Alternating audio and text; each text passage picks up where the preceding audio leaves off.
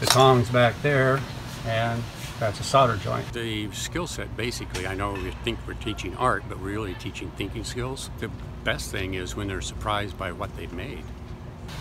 And you were only about so tall, and you see this in front of a bank, you'd go sculpture. Jewelry is just sculpture at a very small scale. They go, I started with nothing, no idea, and yet I turned out this piece that I'm so proud of. That, you know, I mean, that's almost tears city, you know, for me. But that's what I want to have them experience as students, is growth, searching, looking for the next right answer, not the first right answer. Going beyond that, it's like reading a science book.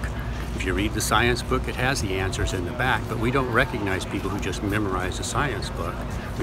We actually memorialize people who stack them all up and then make a leap. When they make that leap, that's that spark. That's innovation, that's creativity in any field you go into. That, right?